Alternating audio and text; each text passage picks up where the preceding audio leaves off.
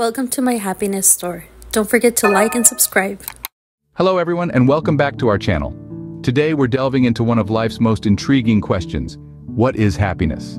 This simple yet profound question has intrigued philosophers, psychologists, and the ordinary folk alike for centuries.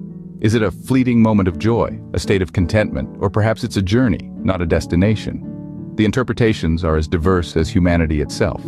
Join me as we explore this elusive yet essential aspect of human experience. Start by asking yourself, what does happiness mean to you? This simple question might be harder to answer than you'd think. Is it a sunny afternoon spent reading your favorite book, the feeling of triumph after conquering a challenging hike, or perhaps the satisfaction of a home-cooked meal shared with friends? For some, happiness is a sense of achievement, the fruition of hard work and perseverance. It's the culmination of countless hours poured into a project, the final brushstroke on a canvas, the last sentence of a novel. It's standing on the podium, holding the trophy high, knowing that you've earned this moment of glory. Others find happiness in the quiet, ordinary moments. The first sip of coffee in the morning, the crunch of autumn leaves beneath their feet, or the soft purr of a cat curled up on their lap. For these folks, happiness isn't about grand accomplishments or major milestones, but rather the small, everyday pleasures that bring a smile to their face. And then there are those who equate happiness with love and connection.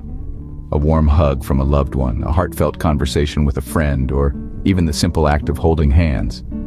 These moments of intimacy, of shared vulnerability and mutual understanding, bring a sense of contentment that's hard to describe but impossible to forget. Happiness can also be found in the pursuit of personal growth and self-improvement. It's the thrill of learning something new, the satisfaction of overcoming a personal challenge, or the pride that comes with mastering a new skill. For these individuals, happiness is a journey, not a destination. As we can see, happiness means something different to each of us.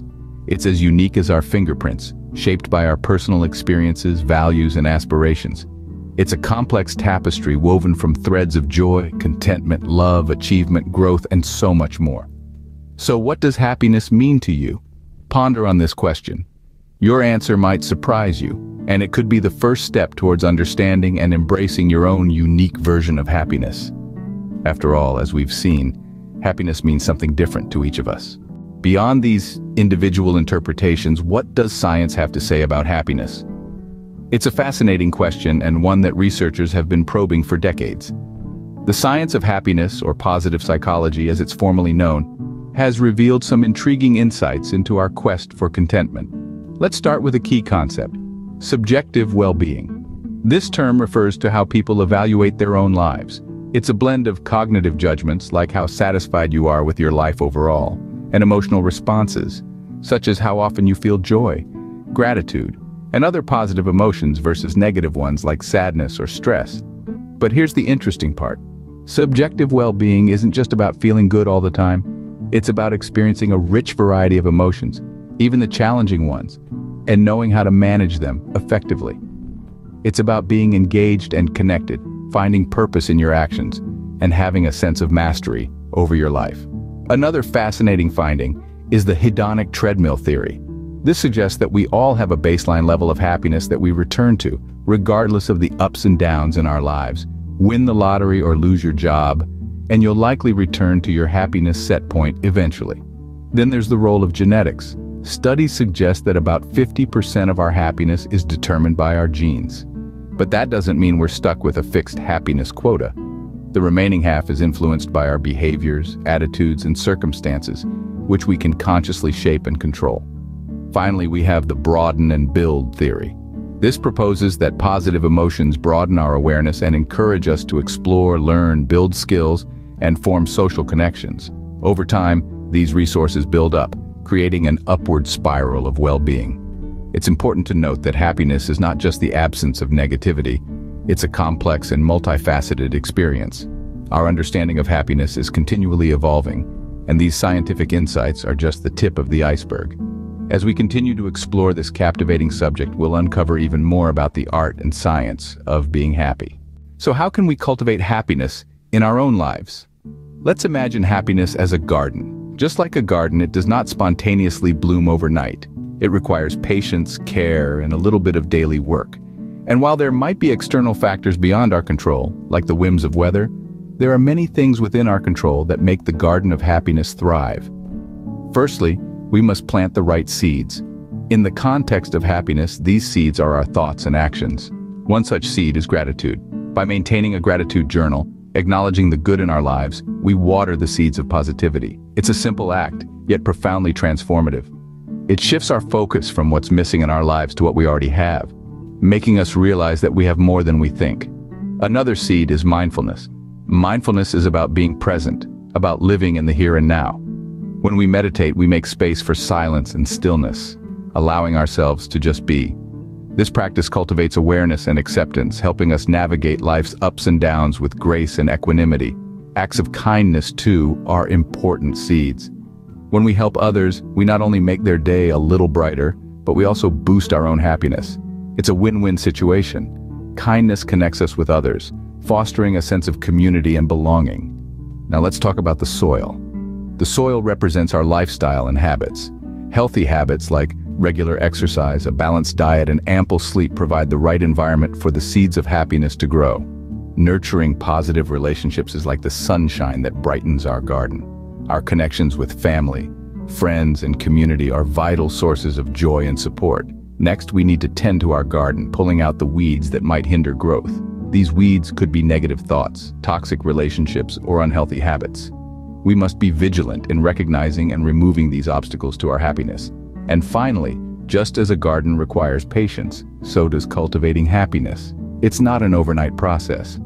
It's a journey filled with moments of joy and challenges. But every step, every day, brings us closer to a more fulfilling and joyful life. By nurturing positive relationships, finding meaning and purpose, and taking care of our physical and mental health, we can create a more fulfilling and joyful life. Remember, happiness is not a destination, but a way of traveling. It's about finding joy in the journey, about cultivating a garden where happiness can flourish. So, let's start today. Let's plant the seeds, enrich the soil, and tend to our garden. Let's cultivate happiness. So, how can we cultivate happiness in our own lives? By nurturing positive relationships, finding meaning and purpose, and taking care of our physical and mental health, we can create a more fulfilling and joyful life. In conclusion, happiness is a deeply personal and subjective experience that encompasses feelings of joy, contentment, and fulfillment. There's no one-size-fits-all definition, as happiness varies from person to person, shaped by our unique perspectives, values, and experiences. Some find it in the simple pleasures of life, others in profound moments of achievement, and still others in the peace and tranquility of solitude. We've seen how happiness extends beyond the surface level of fleeting pleasure, digging deeper into the realm of subjective well-being. This concept, embraced by researchers across the globe, underscores the idea that happiness isn't just about feeling good all the time. It's about feeling contentment and satisfaction with life, experiencing more positive emotions than negative ones, and finding a sense of purpose and meaning. What's more, the pursuit of happiness isn't tied solely to external factors like wealth or success. While these can bring temporary joy, they often fall short of providing lasting happiness. The key, it seems, lies within us, in our attitudes, our habits, and our decisions. It's found in the way we perceive the world, how we react to life's ups and downs, and how we choose to live each day. We've also explored various practices that can help cultivate happiness in our lives. The act of writing down what we're grateful for instance, can shift our focus from what's wrong in our lives to what's right, fostering a sense of contentment. Mindfulness, the practice of being fully present and engaged in the moment, can enhance our appreciation of life's everyday joys. Acts of kindness, big and small, can boost our mood and create a sense of connectedness with others. Cultivating positive relationships is another crucial aspect of happiness. Our connections with others, family, friends, colleagues, and even strangers, can offer support, enrich our lives, and contribute to our sense of belonging. And of course, living authentically, being true to ourselves, expressing our feelings honestly, and honoring our values can lead to a deeper sense of fulfillment and happiness. In essence, happiness is not a destination but a journey. It's not about being in a constant state of joy, but about finding contentment in the ebb and flow of life. It's about embracing the good times, learning from the tough times, and finding peace in the quiet moments. By embracing these practices, we can unlock the true essence of happiness in our lives.